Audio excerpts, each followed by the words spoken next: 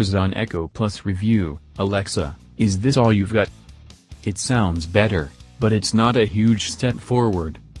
Amazon's new $100 Echo is a disappointment for anyone looking to upgrade from the original model.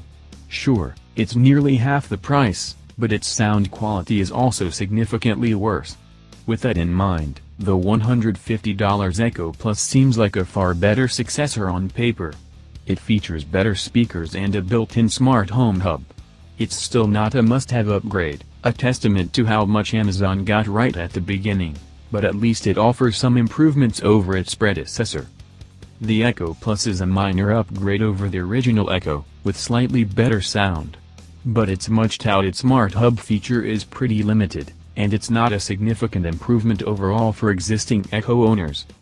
In many ways, the Echo Plus feels like the true successor to the device that kicked off the whole smart speaker trend.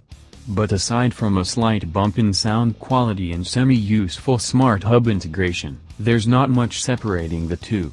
It's pretty clear that Amazon's main focus is on making its Alexa ecosystem cheaper, rather than taking any major risks. But then, that's what partners like Sonos are for.